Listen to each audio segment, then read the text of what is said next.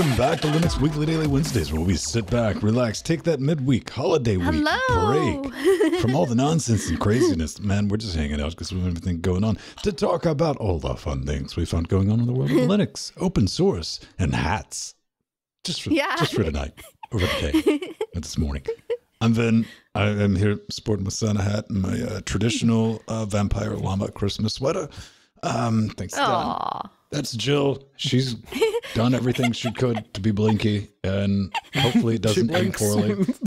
Pedro and I have a bet on that. And speaking of Pedro, he's showing up, doing his thing, waiting for the Commodore 64 retro thing to go back to regular. Come down to a reasonable price, yeah. Right. So I really don't want to be price gouged on that one. Man, patience, man. I could wait. I'm not in a hurry. Jill, you been up to anything, man? Has the holidays, the time off work, the Merry Festivus, yes, been irritating? Yeah, it has. And I just want to say the biggest gift I got this year has been doing this show and getting to know so many of your wonderful and generous people out there in the Linux world. And thank you very much to Vin. This would have never happened without him. So it's just awesome. And happy holidays. Are you done with the compliment thing? I had it muted. I'm allergic to that. Oh, Van. Thank you, Van. I think so, yes. Oh, darn it. Ben muted me when I was thanking him. Oh, no, just you to me. They could hear you. Oh, I can still hear you. Okay, good. So, and happy holidays to everyone, and Merry Christmas and Happy Festivus, or anything that you celebrate. It's a wonderful holiday season. Yay! Beat that, Pedro. No. It's like my Christmas dinner was burgers. You saw the pictures yesterday in Discord. Also the horrific, disturbing, not safe for work slices of cucumber on the hamburger. Blame Nori. You can totally go and tell Nori on should have had a sensitive Instagram. Somebody got cucumbered. It's Mind the Corner on Instagram, separated by underscores. That's Nori. Just go tell her how much it's not okay that cucumber doesn't go on burgers. That's on her. Aww. But yeah, no, we have a Christmas tree. That technically counts, I guess. Yeah, decided lack of Christmas tree. What did I do? Yesterday, man, I finished, I put those dual gig NICs in the Optiplexes and in Jackbox, and I was waiting for Amazon because I ordered those cables, and they finally showed up. Ran Ethernet cables, and I was forced to learn about networking stuff. I always consider that personal defeat because I actively try not to do anything about networking. But poor Stefan, my sweater. You know, it's down to one strand. It turns out, I wore Stefan out a couple times, got strange looks, and I'm like, listen, man, it's a sweater. Jordan told me it was a sweater. This is a sweater in Canada, according to Jordan. You can also use it for cable management, though. So that's all of my sweater that's left. Cool. So now it's extra budget Mad Max cosplay. Quite unfortunate. And I think I bought myself some dusters for Christmas because the janitorial staff here at LGC needed them. So ta-da. Also, I might be a bit rubbish at buying myself gifts. There's that. Oh, yes. Yeah. Something that is a gift that continues to keep on giving is containerized applications. Yeah. So that's a segue as I get to the show notes. Yes. This comes from Control Blog, and to start off a Christmas adventure, Firefox contained in Flatpak versus Snap comparison. Oh no, who wins? We all lose. So what do we have here? We have a solid comparison of Firefox running in those newfangled container thingies. It's Firefox 71 from the Fedora Flatpak repository and 71 stable from Canonical, the snappy store. Oh, here's a nice little chart with a feature set. A couple of things of note for me is like the initial startup time on Snap. That's a bit rough. 11 seconds. Ooh, yeah. That's like, I've cracked open the system monitor and I'm looking at what's wrong territory right there. Yeah. Then again, it could have been, you know, I know they said they were working on like font caching or something like that months back. And like on the, they need to find a way to make it start quicker. Well, I think on the additional starts, it might come a little bit better. But it's not all wins for Flatpak, because you'll notice there are... Yeah. 4 lights. Nope, there are no MPEG 4 codecs, so you're not going to be watching YouTube or anything like that out of the box. Those can be it. There's no webcam or mic support. Correct. Flatpak. So that's blocked, but that's available in Snaps. Look at that. We're being fair. Yay. Ha. For me, I'm going to say 100%. The moral of that story is neither of these technologies are currently ready for end users. No, I've said it before, and this is just my opinion. A talentless hack that doesn't know anything it's testing in production at this point. Now, I encourage everyone to contribute and provide bug reports and tests in production. Just realize what it is, because it kind of feels like it's been thrown out there as something that's remotely baked, which I don't believe it is. And I'm kind of scared that we're going to run into that situation, like, because we all know the best way to increase adoption is to push incomplete technology on end users, because that has a history of working out, right? Yes, clearly. Ever? In the history of ever? Just like one example? I don't know. Windows, there's an example that works. Yes, unless you get a feature update and it wipes your entire home partition. Oh. Then again, Steam on Linux did that too if people moved the games folder. Oh, okay. Yeah. Google Plus. A little bit of a side thing. Did you see the thing I posted on Twitter earlier? Minesweeper in Windows 10? Apparently has ads in it. That was a TIL. But also, if you make the screen too small for the ads, the game pauses. Yeah. Yeah, that was a thing. Yeah, you know that operating system that you still need to pay a license for? Yeah. It's kind of sad. Yeah. But yeah, no, one of the things I noticed, because I installed Fedora 31 on one of the laptops, and I got onto Firefox and I signed in just to see if everything was still there. And it's like, oh, none of the videos on Twitter are playing. What's up with that? And it's like, oh yeah, none of the media codecs are installed by default in Fedora. So yeah, that is very much a product of the platform. So I'm not entirely sure if it was just the Flatpak that was at fault here, because he doesn't mention actually installing any of the codecs. So we don't know. We'll see.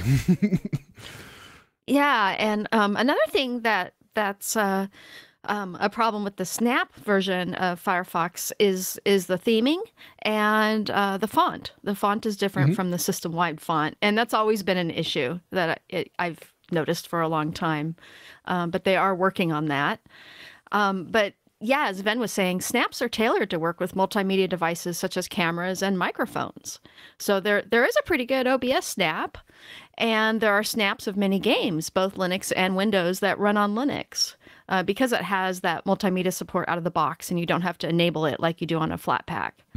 So that's an advantage for snaps. Was there a... Oh, yes. That could be an issue because, hey, man, we're coming up on 2020. A lot of us have UHD, aka 4K support.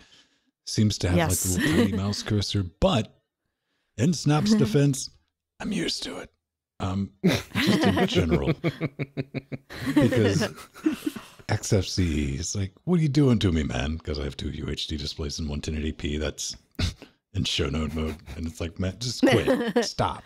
Like, no. So I get like the big cursor every now and then when it flips out. Fun stuff. KDE is getting better. Yes. They are, and they're pushing out more updates, and they're continuing to do the weekly updates for people so that people can keep apprised of what it is that they're doing. And, well, with this new version, there's some new features for Dolphin, as in you can add tags, you can, when searching for system settings, you can actually match, if you're searching through the search box, you can actually match actual pages instead of just the top level categories. And they have a bunch of new bug fixes and improvements coming with the 19.12 release. And of course, if you're using Plasma 5.17, you still get some of the new bug fixes as well. One of the things that they mention in the bug fixes is the do not disturb mode. They have fixed the way that worked, and I like it. I like do not disturb mode a lot. I haven't seen a desktop notification in months. It's amazing. And one of the things that they're doing to like get someone in the community to help them with is design. If you want to contribute to the like default wallpaper for the upcoming KD LTS release that they're going to be doing, there's at the end of the article, there's a link there you can follow. There's already a couple of submissions, and the winner walks away with the Tuxedo Infinity Book Pro 14, which I had a look at a previous version of that. It was the 13-inch version, and those are damn good Ultrabooks. So go have a look. Yeah, definitely. And Dolphin, being one of my favorite file managers, now letting you include tags in search is awesome. And I actually need to utilize that more because I don't utilize it enough, but it would make things a lot simpler, especially with thousands of assets for my animation programs. So that is a really nice feature. So looking forward to playing with it. Yay! I do have to ask you though, Pedro, isn't the whole point of like KDE Connect like notifications? They're like, oh, this is great. I can get these notifications on my desktop. All I want from it is to be able to reply to text messages without having to unlock my phone. You've made your choice. No, do not disturb for you. Because even if you are in do not disturb, the notifications will still be displayed in the little notification box that's always hidden. And if you go there and open it and say you got a text, you can go there, open it, see the text, and reply. So it's like, oh, okay. No more random desktop notifications just showing up. That's nice. This is not the only KDE news we have for this week, though. Not by a long shot. Wait, maybe a little shot. Medium shot. Yes, this is awesome. So Kdenlive 19.12 has been released with lots of great improvements and polish improvements in this release. It looks like someone dissected a Christmas tree with... Yeah, it actually does. It's got that color scheme. Yeah. Definitely. So one of the biggest differences you'll notice when you're running 1912 is how much quicker the timeline response is, and memory consumption is so much faster. It's got faster clip handling and caching, faster rendering, and it fixed the lag when adding compositions, which is definitely a thing, because sometimes, especially if you have larger compositions, it can take a long time to load. So they've sped that up. And like Ven was showing earlier, they've improved the interface of the color wheels and Bezier curves. So that I'm really happy about. This is just bringing Kdenlive one step closer to being the likes of Premiere, hopefully someday, or DaVinci Resolve. So looking forward to that. And Ven had some nice things to say, or maybe not, about the audio.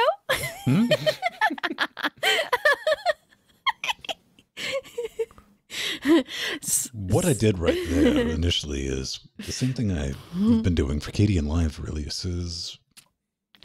4 minute acceleration, Control F, acceleration, and fortunately it usually goes down to the comment section of someone going, acceleration, question mark. What I mean by that is like timeline acceleration, hardware acceleration for doing the things that you would expect from a nonlinear video editor. As far as the audio, this has nothing to do with Kdenlive. This is a pro tip from Old Man Vin. I don't know what I'm talking about. Full disclaimer.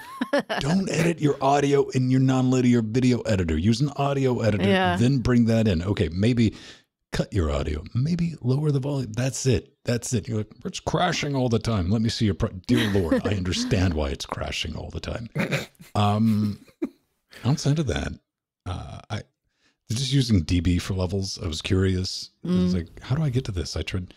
How do I want to open this up? I want to play. I downloaded the app image on the Ubuntu's, not Ubuntu's, but Debian's, and played with that. It launched, ran, and it's like, okay, this is neat. Let's drag some LGC content because I still had the show from Saturday, and it's like, how do I get this audio mixer up? And I, not reading any of the instructions, I double clicked on like the VU meter, and it opened up a full screen page on like my leftmost, and like locked. I was like, you know what? Nope. And kind of tapped out on that.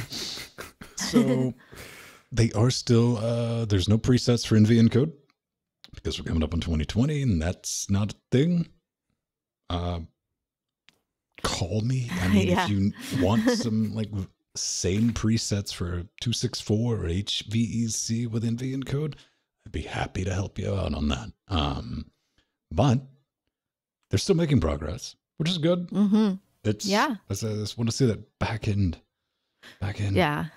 Acceleration, GPU. Yeah. To make it usable. Yeah. Still a great project. You guys are doing fantastic work, but I'm not going to lie to people about my issues. And Kdenlive, it kind of got, deservedly so, a lot of praise earlier on when people started to pay attention to it, mostly when people started to realize that OpenShot just wasn't really cutting it. And Shotcut also had its own limitations. It's like, okay, we need something that's, almost like, what's that one called? Lightworks level. Lightbooks, but that you don't have to pay for. So, yeah, no, Kdenlive kind of fit into that niche very, very well, but it needs improvement. To answer that question, would I recommend using an audio editor in DaVinci Resolve 16, which comes with Fairlight? Yes. Why? Because it's junk. It's yes. You don't. It's horrible. So yes, across the board, I would recommend that. Still, we need to talk about. There will be no controversy. Is that the way this? Yeah, that's the way to say it. About this next story. At all. None.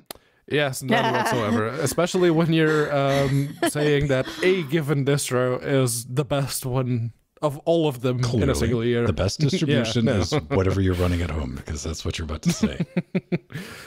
Yeah, pretty much. But no, in the case of Fospos, they decided, you know what? Ubuntu Mate 1910 is the best distro of 2019. And they go down and they say it's like, oh, okay, so when we say that it's the best, it's because of the following criteria. Doesn't consume a lot of resources by default. It's like, that depends on what you're doing with it, but whatevs. Have a desktop that doesn't lag or freeze. Okay. Yes. Right? Can be configured however they like, but not bloated with configuration options. I'm not entirely sure I'd call a configuration option bloat, but whatevs. Have a good access to wide range of software and packages. Yeah, being in the Ubuntu ecosystem, it certainly does. And then here's the bit that I have to nitpick at, and I do have to nitpick at something because otherwise I can't go to sleep properly. Have a good appearance and look and feel by default. It's green though. It's green. That green, it don't look so good. You have not one of Pedro's favorite colors. You're prejudiced against leprechauns on multiple occasions, Pedro, and I'm a little sick of it. I mean, it's the holiday season. I have nothing against the leprechauns. It's that green. That particular shade of green. Aww. Go ahead, Joe. Yeah, well, I think this is a great choice, and I actually completely agree. Martin Wimpress and his team created a lot of progressive new features, such as the Mate Optimus NVIDIA GPU switcher we have talked about a lot here on LWDW. And it is no wonder that Canonical made Wimpy their new Ubuntu desktop director. All his hard work on Ubuntu Mate, contributed to that. And ever since you know, I tested the Ubuntu Mate 1910 beta in October and then installed the final release. I have kept using it on one of my old ThinkPads, and it runs beautifully. I mean, I've been using Mate on and off for years, but this recent version is really good. It's really fast, and it's beautiful and simple, works on old hardware. It's just great all around. Mm. Yeah, speaking of horrible greens. I was going to say, I'm sure there's a green theme for XFCE, man.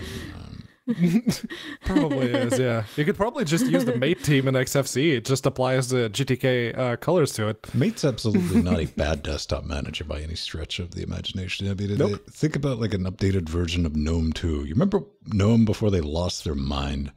That Yeah. Good old days. It is genuinely a very good desktop environment. And if you have a laptop that has an Optimus card and you don't want to waste half a day trying to get it set up just right, Ubuntu Mate. That, like, no issues whatsoever. You load it, it's like, oh, you have an NVIDIA card and an Intel card. Here's the little picker right there on the status. Done. Maybe I might pop it in. The last time I looked at Mate, I fed it 5 monitors and it tapped out and slammed the door behind it. Oh, no, it works really well on multi-monitor now. It's much better. You might have to take a peek. Oh, yeah, you're right, Pedro. There's more green in our future. Yes. Oh, yes. Yes. There's exactly the same shade of green. Just a slightly different smell. Yeah. Pedro. So this is Linux Mint 19.3. Trisha has been released with several new features and is now available to download. And 19.3 is based on Ubuntu 18.04.3 LTS and Linux kernel 5.0. And there's a lot of new features in this version, including there's a new system reports tool, which lets you know if you are missing a multimedia codec or if a hardware driver or a new version of Linux Mint is available, which is really nice. And what's interesting is they replaced XPlayer with the celluloid multimedia player, which is based on MPV. And that is because it supports hardware acceleration, which is always really good. And one of my favorite new improvements to Linux Mint 19.3 is high DPI support. And so it supports my Ultra HD, my 43-inch Ultra HD monitor in front of me, and it looks really nice. And it will scale. Now it scales apps and text on my monitor much, much better. So I was really grateful for that. And it was one of the reasons I hadn't been using it as with my multi-monitor setups, was because of that reason. So yay! I was kind of looking at their drawing application that they've thrown in. Like, hey man, GIMP's cool and all. It's got a steep learning curve. And I'm like, come on, it's not that bad. I know. It's only 4 steps to draw a circle and fill it in GIMP. I mean, it's not, Inkscape level, but it is much more user-friendly than some of the alternatives out there. See, that's the thing, though. I respect an Inkscape because they're just like, F you, because that's why. What are you going to do? Yeah. I'm like, okay, fine. What I'm going to do is I'm going to type in like 3 letters into Google and get the 20 other people who've asked that same question. Yep. This is cool. They've also did, I think, some cosmetic update to the Bluetooth utility, which is nice to see. Yes. Yeah. So your PS4 and your Steamy controllers. What else? Yeah. Yeah. That's pretty cool. And I'll be the nitpicker, and they have the new icon chooser that they now actually give you different categories to, if you're searching for an item to assign to something. Where's the all category that just gives you all of the icons unfiltered? Why would you ever need that? Yeah. Because maybe you don't know which category is that icon that you really want to use, but you can't remember where it is. Do what I do, just in case somebody gets on my desktop. None of my icons match what they are, man. You click on the speaker. Good luck. That's nothing to do with audio. Admittedly, the only icons that I use nowadays that I need to go find, there's I have one set up for Jitsi to automatically start Jitsi, and another one to automatically start Netflix in its own Chrome window. All right. That's it. That works. I'm still not sold on desktop icons. So. Yeah. I use very few, very few, if at all. Sometimes I don't use any. How do we do this next one? Is it Enve? Is that what they're going for? Yeah, Enve. So this is awesome. Enve is a new open source 2D animation software for Linux that not only does raster effects, but vector as well. And you can also import video and sound. And the layout and interface are very Adobe After Effects, which excites me tremendously because we don't have any open source After Effects alternatives on Linux other than DaVinci Fusion, which is free but proprietary. And so this is really, really great. The path animation vector effects are phenomenal and actually are on par with After Effects. And there's an example Ven is showing right now of tweening. From two different shapes, and it does a beautiful job with that. And all the bones for Enve are there, but it just needs a lot more effects. So just imagine what this program could achieve with people contributing lots of effects. And you can help Enve's development by contributing effects, which is very much like the philosophy of GIMP's effects and animation toolset. And you can also write documentation, which everyone always needs. And you can support the developers on Patreon. So this is something that I'm really excited about. I have been teaching Adobe After Effects since it first came out in the 2000s, early 2000s. And this is just to have something on par with After Effects on Linux. Finally, we're getting something that's open source. So, yeah, this is very excited. So we did do like an outline tutorial of how, like doing the tweening with the E, but I needed to bleed. Nah. Probably elf's blood. It is the season. Yeah. With a candy cane in the background. Hey, man. Yeah. What was the other Open Tunes? That's out as well. Yeah. So if you're looking. Oh, yeah. Yeah, Open Tunes was based off the program used by Ghibli Studios. So, and it's wonderful too. It's one of my favorites, but it isn't. It's still more for hand drawn. It's not so much for the effects, and that's what differentiates this one from that one. It's more effect based, although. Yeah, a motion graphics as opposed to animation, but it does both. Okay, so you're saying this one has more like an FX package built into it. Correct. All right. But the effects just aren't all built up yet. There's a handful of them right now, but it's easy to make them, and that's wonderful because that's always been because After Effects, Adobe After Effects is proprietary. You don't have that option of creating your own plugins. And they opened it up. I've created my own effects plugins for the GIMP, for their Gap animation plugin, and to use all their filters with animation. And that's what this needs. More effects. It'd be even better. So let's talk about something I'm just a little familiar with. No, not vampire novels, but still. Oh, so cute, Ben. Linux kernel preemption and the latency throughput trade-off. This is from codeblueprint.co.uk. All of this is going to be in our show notes. And first things first, because I get this question more than once a month. If you need a preempt kernel, you're already running it. So this is not one of those things like, should I be?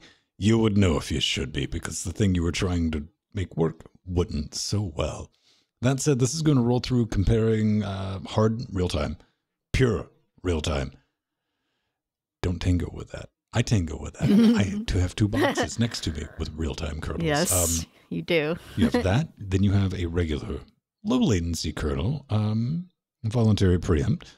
Ubuntu ships with that. Good on them out of the box. That is what your low latency kernel is. And just your regular 5.4 no preempt. Interesting benchmarks here. We're looking at SockPerf, which is, TCP throughput. Yeah. And sustained. Yeah. But we're seeing the no preempt doing good. In second place, voluntary, followed by hard preempt. Then we look at UDP performance. Non-preempt, but no, voluntary preempt's higher. Like, what's going on here? What is this sustained? Just like well, I'm thinking about what's actually causing it, with preempt itself causing some of the slowdown with the kernels handling the actual... Well, if you enable any kind of preemption, then that's going to increase or decrease the latency with which something gets started, or the kernel gives something a thread to start on. Sometimes. But yeah, if you're opening and closing a lot of applications, that's your workload. You're opening this, closing it, opening this, closing it. Then yes, you really want something close to real time, because it's going to reduce the latency that those applications will need. Yes. If you're doing something that you're like a TCP or a UDP connection that are sustained, then you want not something that will reduce the latency for opening and closing, but you want something that will give you the best throughput, which is why no preemption, like say the type of kernel you'd be running on a server. You want that sustained throughput to have the best possible performance. And if you have a kernel that's always panicking, it's like, okay, is something going to come this way? Do I need to spool up a new thread? Then you're not going to get as good a throughput. And yeah, the unicorn here is the voluntary preempt, which, yeah, like you said, Ubuntu does now by default. A lot of distros do by default now. Not by default. You got to install the low latency ever kernel. Since It ships I think it was latency. Suzy. Yeah, ever since Suzy started shipping it by default, a lot of distros have started to move in that direction as well. And yeah, the mainline kernel has the voluntary preempt bits on it, so you just need to enable them. And voluntary preempt is great, but you can't rely on the kernel to actually tell when something's going to happen. You will need the software to be able to tell the kernel, it's like, okay, I'm going to need these extra threads, please open them for me. It's going to be slower. Now, to put a bow on that, here's the flowchart. Are you running Jack Audio Server? If the answer is no, keep going. You're fine. Yep. That is the only real world. Like, we're talking, you can run a little latency kernel. You can, hard real time, you don't want to tangle with, because none of your drivers are going to work. And maybe if you get an AMD card, that's going to be fine. It's still going to have some issues. If my Blackmagic drivers for the Blackmagic hardware, none of that works. And you just run into more and more weird things like that. So hard RT, stay away from that. Voluntary preempt will usually get you by if you're out there and you're like, hey man, I got an i2i Scarlett and I'm going to make my music. And it's USB, might as well try it. If you were running, multi-track, something like that, you're going to have a dedicated box without NVIDIA proprietary drivers or anything like that, just so you can have that hard RT and like these boxes here. I mean, so yeah, this does a decent enough job. What this is showing you is, hey man, network throughput changes a little bit. Ta-da! Yeah. Yes. Any kind of sustained load is going to be not as, fast as it could otherwise be, but you probably won't tell the difference. Yeah, this is what I'm trying to convey is don't run out. Other than, hey, I just want to do it, go do it.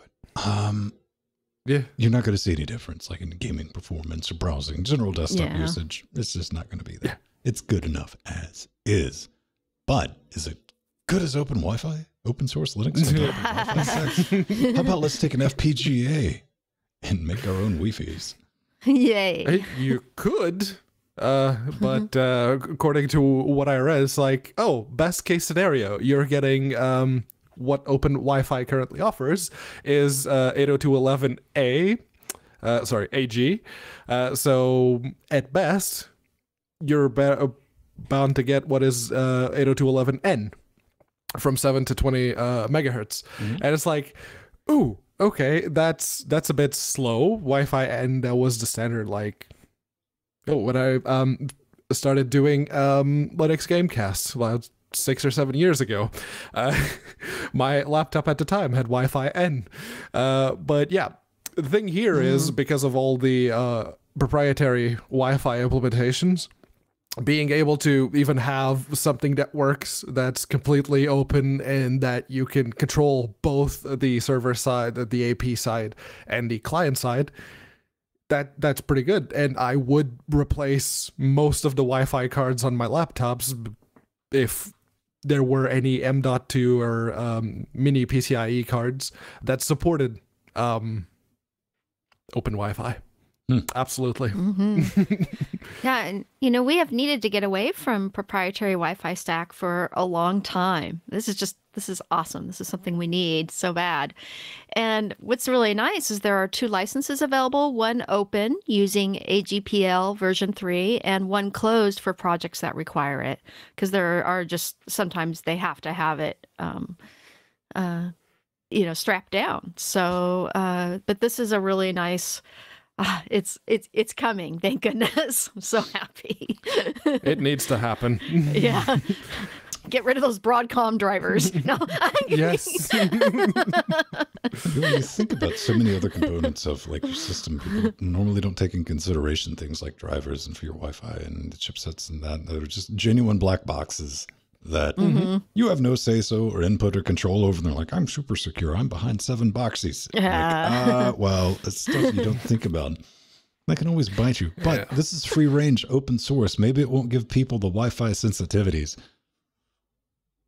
That will always happen. But they do say that it will be supporting Wi-Fi 6. I really wish I knew 6. somebody like that so I could chase them around Colorado. Look, I have people where I work that say that they're feeling a bit ill because they're sitting a little too close to a 15U rack that's inside a cupboard that's locked, and all the walls are actually soundproofed. So there's no way in hell that they could be suffering any kind of anything from it, but whatevs. I know those people, and no matter how many times you tell them that the phone that they have in their pocket is giving them a heck of a lot more radiation that entire rack ever will. I don't know, man. I hear that the Wi-Fi runs on radio waves. I mean, different wavelength, but sure, let's go with that.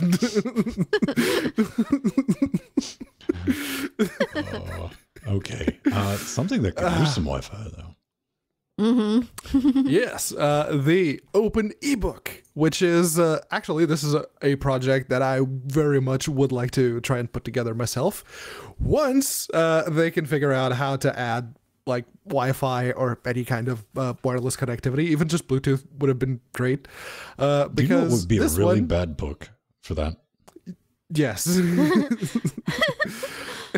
Also, you probably don't want to visit Facebook with this, but I was just going to write the history of countdown timers. Video or any kind of updating screen's not great because this is an e-ink display type of situation, or even like a cheapo LCD, like the old style LCDs.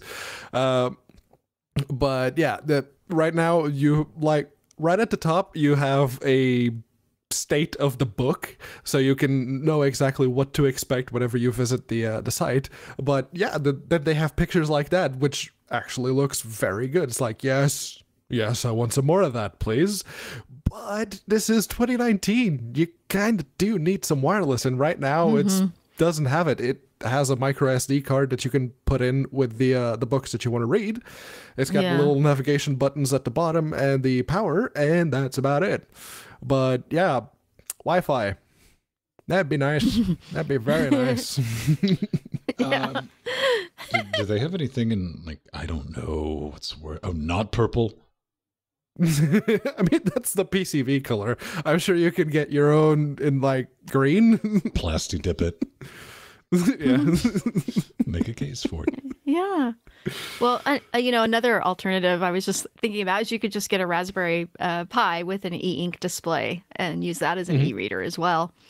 But I would actually, I like this project a lot, and I would love an open source e-ink reader. I've actually spent many hours hacking my Kindle to do different things. So, and including I installed MPlayer on it to play video and audio podcasts, including LGC. Yes, I listened to Linux Gamecast on my Kindle at night for a couple months there. And but I also tweaked MPlayer's video decoding to play videos at a slower frames per second to match the e-ink's display's slow refresh, and I got it actually to look pretty good. Like crazy. Yeah, it still ghosts, but it was much. The ghosting was much better once you get the timing right on it. But most people wouldn't care to do that. I had to make it look better. The only thing I tangle with my original e-ink Kindle is it's got cellular built into it. Oh yes, WhisperNet. That was a thing. Yes. You get on Wikipedia. Yeah, I did. Mine has WhisperNet. Yeah. So is that a DNS filter, or what are they using to try and stop people from accessing other websites? I know it's somewhere in the house because I didn't give it to anyone, but it's probably still got a charge of being e-ink. Yeah, what it is you can go to any website on it, Pedro. You just it's very limited. I think it was 200 megs a month or something. It was something really low, but you could use it. Yeah, you could use it. They hard cap you after that. Correct. Yeah. Yeah. But it was really nice back in the time when you didn't have devices with free GPS, you know. Yeah. So it was nice. And if you're for just looking websites. at text because e-ink display, then you're probably fine. Exactly. Yeah. So, we got to do a little thing where we thank everyone who makes this show our holiday dreams come true, actually. You make this show possible. All the beautiful people at patreon.com/LinuxGamecast. Every single one of you kicking us a little bit of coin, 4 quarters a week, and we're able to stick this horse and buggy show together and come out and dance and pay for all the bills. But we got a couple of special holiday gifts that showed up in our mailbag. We got spoiled. Pedro's sitting in one of them. Yes, it's awesome. Yes, I am. And I have to read the message from Mike G, which says, I'm not sure this would fit in your stocking, so you get a big box from Amazon instead. Keep up the good work. Oh, yay. Thank you, Mike G. It's like, thank you, Mike. Really nice chair. It's really comfortable, too. It's awesome. Where did you get Blinky? Yay. and Mike G got me a cute penguin. Yay, it's a cute little blue penguin. It's so adorable. And he wrote me a note also and says, "Hi, Jill. Hopefully these penguins will keep you warm at night. Keep up the good work," from Mike G. And apparently I have another one coming from him, but it just hasn't come yet. So it will eventually. But I just love this penguin. It's adorable. That penguin is way too happy. Yeah. Aww. I got this. Yes. It's the Fine Sounding Cannibal Wall 3.0. Yay! Woohoo! Well, thank you for that. And the 5 hours it took to install this thing. Pro tip. It takes a minute, man, when you... But there's another thing. Here we go. Did someone buy us something? No, I just like doing this. I'll see how long I can get away with it. He was just... Enjoy. I'll do that. Shake weight. This thing. Shut up. Oh, nice. I didn't even notice that. That's kind of the point, isn't it? Yeah. Very good. So cool. The shock mount for this mic being a large diaphragm, I was telling Pedro, I was like, Pedro, guess how much these cost? Like a regular spider mount. And like, what, 10 pounds? Maybe 15 if you want a fancy blue one. Yeah, apparently those are a bit spicier. $100. Yep. Basil. I love it, brother. Basil. Simply because, well, for multiple reasons. But I don't know if I would ever been able to buy this for myself out on principle, man. Oh, it's awesome. That's a lot. Also, for your entertainment, this is a big chungus with a bunch of like cables and stuff. And it came in a little tiny thin box, and I was like, oh no. I knew arts and crafts was in my future, which they were. Okay. Thanks, YouTube. I wouldn't watch somebody put one together on YouTube because you would think, it's well made, you know, and to be, it's engineered. Would come with instructions. No. It's like, figure it out. Anyway. So not even a link to a website. It's like, here's the manual. No. I had to go to YouTube, type the model in, and the guy on the YouTube was like, so these don't come with instructions, so let me show you. And the package is very nice. Anyway, I got to put Basil's name up on the board. So you guys Yes, you Basil do. gave you a challenge. Yes. And I suppose Yay, we Basil. also need to thank Brock. Yeah, our new Patreon. Brock's our- Thank you very much, Brock. It's amazing. It's actually amazing how much support all y'alls have provided us over the years. And I'm sitting my keister on a really nice brand new chair. And it's amazing. It's amazing. You lot are amazing. Yes. Yeah, we love all you, and thank you for my penguins, Mike G, and the one coming, and my one last week from Carl is sitting right there. He's so cute. It is brilliant. Also, Basil does say, boom, boom. Truer words. I've never been spoken. That's perfect. That's Boom, boom. perfect. All right. Seriously, thanks everyone. I mean, it means a lot.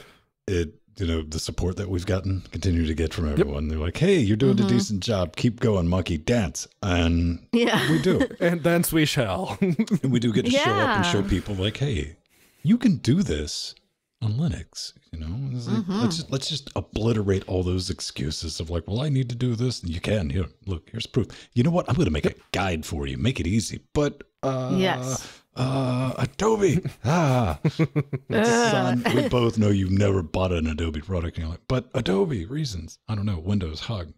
It's brilliant. So we're going to give it to you if you're in the mood. For some pie. For some pumpkin holiday pie. Yay! Raspberry Pi has dished out over 30 million units since 2012. Awesome. That's pretty cool, man. You know, this is not much of a story so much as like, good on you, mates. Because think about that, 30 million. And, 27.9 million of those were out of stock.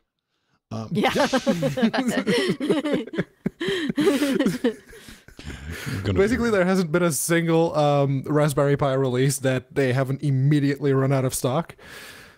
We've seen it happen with each and every single one, and the Zero is the one that to this day is still out of stock. Some say they exist only in legend. Oh man, we only know them as even Upton. He wrote, he's like, the numbers get stale really fast. We sold our 30 millionth unit sometime last week, and this was from December 13th. That's really cool, though. And I did like how Maddie was one of the replies. It's like, we think. when you get to 30, it's like, come on. A lot. Yeah. Big number. One of the things I'm thinking about is, like, in the future, they're going to sell out. You do. It's like you could paint one green. It's going to sell out. Maybe, I think maybe going in like the 2020 safe bet to like maybe make a little more. Well, but then again, if I guess the next step up for manufacturing that they would get the noticeable price cut. It would probably be far too many. It could be, and I'm pretty sure that they would still sell them. But doing them in batches, I understand with the manufacturing. And all that. I'm just saying that, like with the Pi 4, I would have one if it was available, like in the first month, because it's like, I want to play with it, and I was like, I've already seen. Now Pedro's got one, and I don't want one. Yes, he does. Unless you make like one with like 5 gigs of RAM. And my goal right now is to get him to plug an HDMI encoder into the end of that? Yes, We're currently seriously remind me because I keep forgetting. That would be cool. 6 of this. I'm keeping track. I want to see how long it goes. I think it's a game. It's kind of brilliant. So good on you lot. Good to see. Looking forward to it. Just so awesome. 2020. So we got a little bit of feedback. Pedro, when people aren't busy plugging in HDMI encoders into the Raspberry Pi 4s, how can they take a break and let us know what they're up to? I mean, if they're not busy already, then they don't need to take a break. In fact, they can get busy going to linuxgamecast.com, hitting the contact button, and filling out the form. There's a big fat warning in case you're trying to pass along your PR statement. Just don't copy paste. Yeah. It's not going to end well for you. But yeah, if you want to send some feedback for this show or tell us about your Raspberry Pi projects or just give us a hint about something that you found out that you want more people to know about, just pick LWDW from the little choosy box. Haven't used that one in a while. And just fill out the form. That's it. That's all you need to do. So, Haplo. You know Yay, Haplo's been in Nate. chat for a minute. Aww. Yep. We love him. Someone, who was it? Who was it last week? We got a Hail Santa shirt last week from Carlos, right? Carlos. Yes, Carlos. Yeah. Yes. It writes, "What the hell else is a guy to do on Christmas morning but enjoy family, coffee, and Vinstone?" Man, that sounds naughty, but it's not. Oh, he's enjoying you, all right. So we have a fantastic original Hell Elks It's beautiful. coffee mug. Man. I hope if that's a fireplace and it's real and you're using it, you got me beat, because I've looked at the fireplace twice already and I'm like, yeah. Also, I'm jelly because I didn't buy the harpsichord and you have a piano. Nice mug, man. Nice mug. Yes. What else do we have? Up next, we have Dak, and is talking about dropping out. Last week, at some point around 40 minutes and 42, wow, these shows have started going on long. We lose Ven's audio, but I can't tell because his filter, there's an H missing there, occludes his face so spectacularly. I was just wondering for a while, they were sitting in silence. Space, period. Aw. Yes. Okay. Yes, Like he that. was. Yeah. At the end of the podcast. I'll 100%. I was talking to my lizard brother and sisters, all right? Lizard people represent. Lower frequencies. Yes. Okay. I did go back and make some custom subtitles for YouTube where it just says hiss. If you like the Rick and Morty's, you'll enjoy that. Adore with the automation just sounded like some weird thing. Like right because I was like, what went on? And this was like way too late for me to fix it. Plus it was me. I wasn't saying anything like, it's like, I like the color blue. And just like one of the automation curves was just on my track. That's like, well, okay, that happened. Why'd you do that, Adore? It was like, deal with it. I was like, fine, I will. So I'm going to double check and make sure I don't have like a mute curve on top of my track this week. Okay, promise. Yes. Cool. Awesome. So we got a And correction. this one is from BitSurface. Hello, friends. Nice show again. I found only linuxmusicians.com.org does not exist. And Merry Christmas to all of you. Maybe you mean this, parentheses, https wiki.linuxaudio.org/wiki/start with org. And that was referring the website that Ven had suggested.